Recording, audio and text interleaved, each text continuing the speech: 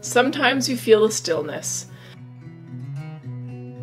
Maybe you've felt it when your toes dip into the ocean or lake, in the quiet at night, while walking in the woods, when you feel the sun on your skin, or in that moment right before your hand connects with someone you love. You are intrigued by the hints and whispers. You wonder what would happen if you created more time to get curious about it all. You know your heart has more to tell you. You wonder what would happen if you trusted yourself even a little bit more. You sense the ebbs and shifts, and it feels like it's time. You are ready. I know what it feels like to be doing or have done all the work, the therapy, the Epsom salt baths, the yoga, reading the right books, meditating, drinking lattes on the beach, and to still feel lost, exhausted, stuck, and watching myself cycle through the same patterns over and over again. I know what it feels like to want to give up. I want you to know what's possible.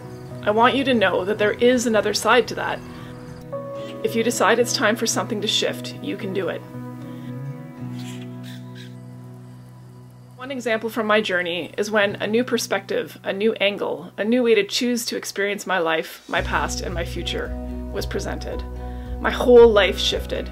I moved from a place of shame, embarrassment, and self-criticism to true inner peace.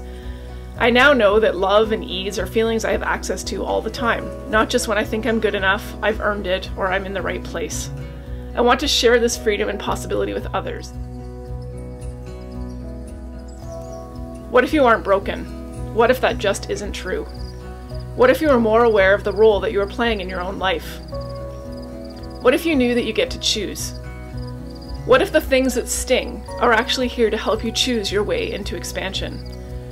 What if you were able to create space around the things that feel hard, see them more clearly, and decide what you want? What if you aren't just this way? What if you're limitless?